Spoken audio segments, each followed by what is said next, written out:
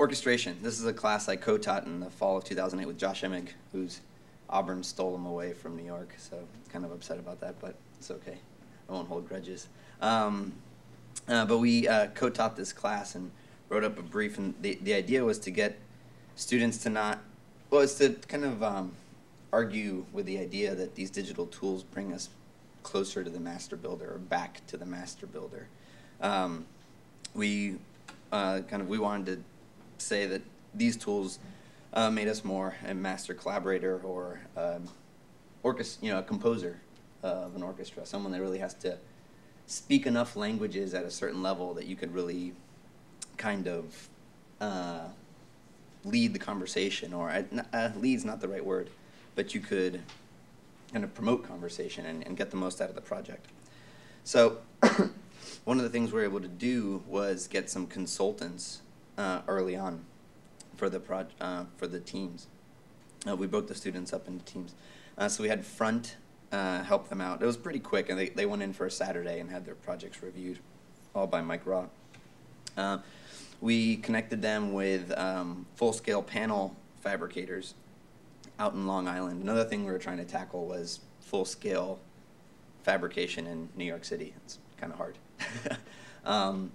So getting them to leave Manhattan, and realizing that it doesn't all have to be done in the fabrication shop of your school. We actually didn't really want them using the fabrication shop in the school. Then connecting them with Maloya Laser, who we knew from our time working at shop. They had done the rain screen for the Porterhouse and were really great to work with. So the students got connected with Maloya. And then Autodesk helped us out quite a bit from giving us some funding for the students, which I thought it was critical that they have a budget. It really didn't matter what the number was because the fabricators helped a lot in terms of doing things for basically cost. But they were working to a number. They got a proposal from the fabricators. They had to think about it. And then Autodesk also helped out with some support and having some technical specialists come in and teach them things. So the structure for the class was to get them to work in teams. I figured if we're going to try to do something that's like practice, let's immediately break that, get them to work in groups like you do on a project team within an office. And then the next thing was to somehow or another skip the design origination phase. I didn't want them to spend the whole semester coming up with a design. And so I asked them to pick an existing architectural project as a launching point. It didn't have to look anything like it, but I didn't want them coming up with concepts and things like that. In the end, none of them looked like them, which is what I was happy about, but I had them start somewhere. And then I had them build it in whatever software they knew. Get comfortable, establish a scale of the size of the project you want to work at, and build it. Then start to break it down into component parts, something that was manageable, buildable, repeatable, that they could work with a fabricator on. Then I had them take it out of the computer. I thought that was critical. I didn't want them doing full-scale prototypes at the school. I didn't want them using the CNC machine or the water jet.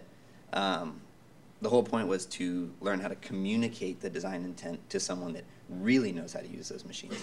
I think those classes are incredibly valuable, and a lot of the students had taken those, but that wasn't the point of this class.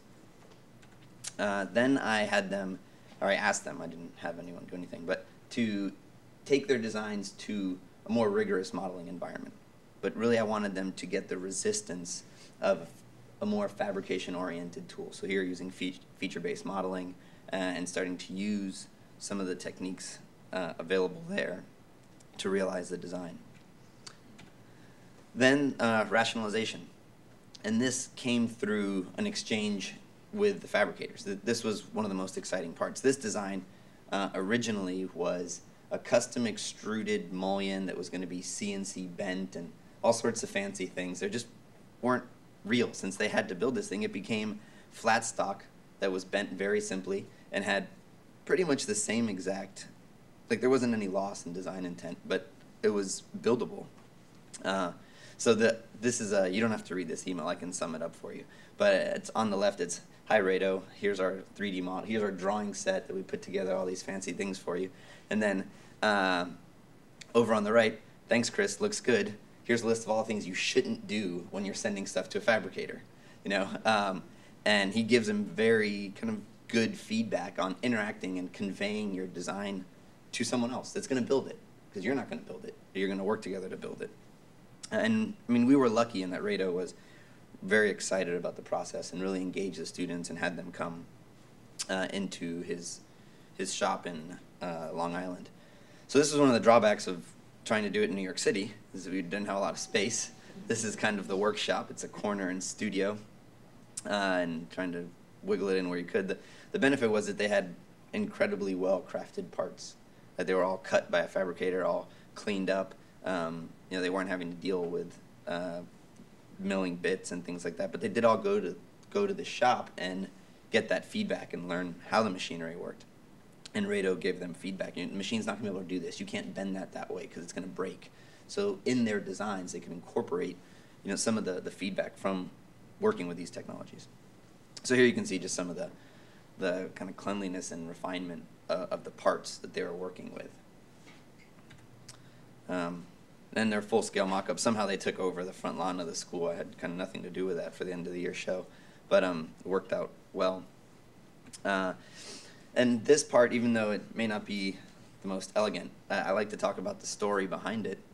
The original design was this solid steel piece that was going to be CNC milled, and this whole extraction process.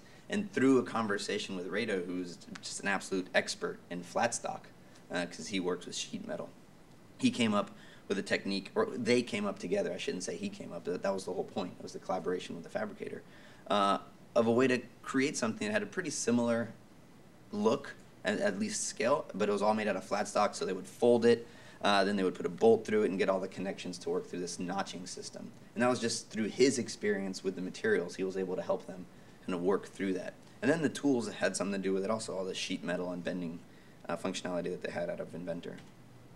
So that was their final result. And actually these, they wanted CNC bent, and he pushed them to just hand bend them. If they made it out of a thin enough metal, they could get the same effect through hand bending it. In this case, this group wanted to work with, I asked them all to have a fabrication strategy early on, and they wanted to punch metal like car fenders to get this sense of depth, and it was just not practical and not realistic.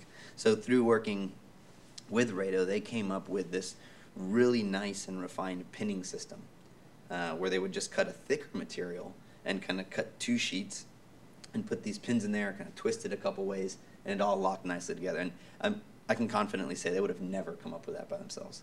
It was through working with Rado and just some of the things he had done through working with architects and some, you know, just his knowledge, his 30, 40 years of being a fabricator. He was able to work with them. And this was their project that they put together. And they did it at a third scale because they needed the repetition, so they didn't get the full scale. But they were able to get it. And you know, part of this, just to talk a little bit about some of the other things we try to do, is we foster the conversation through design reform, the website I started when I was a student at Columbia. And now I just post video tutorials and techniques, just make the techniques a non-issue, put them out there so they can learn them. But this is where that becomes quite exciting. Someone will post something very non-trivial, like how do I model the Beijing Stadium?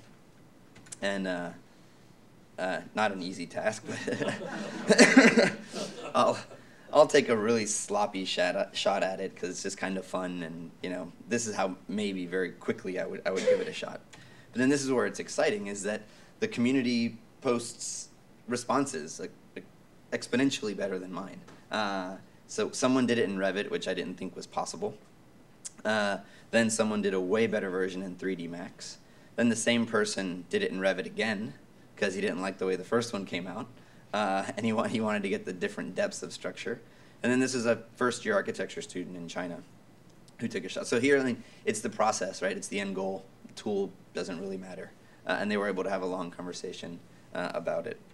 So just to talk a little bit to the kind of global community of dorks interested in design technology, including myself, This is some of the Google Analytics from, it's old, this is from a year ago now, from when Erlene asked us to speak at the AIA talk. But I've got people coming from all over the world to watch Revit, Rhino, Grasshopper videos. The software doesn't really matter. They're interested in the conversation and kind of the exchange.